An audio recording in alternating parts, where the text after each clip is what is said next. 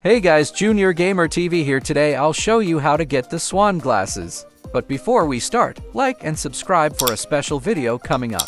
So let's start. So first you need level 1000 to have access and have a fruit over 1 million.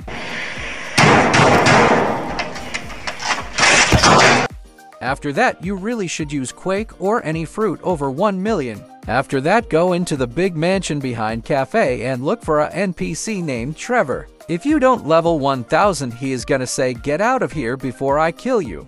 If you do have level 1000, he is going to ask you to give him a fruit, which is why it has to be over 1 million. If you give him a fruit below 1 million, he will take it, but he won't give you access. If it's over 1 million, he will take it and give you access. Now go to the staircase and touch the door like a basement. And then you will see Don Swan, but he is pretty strong.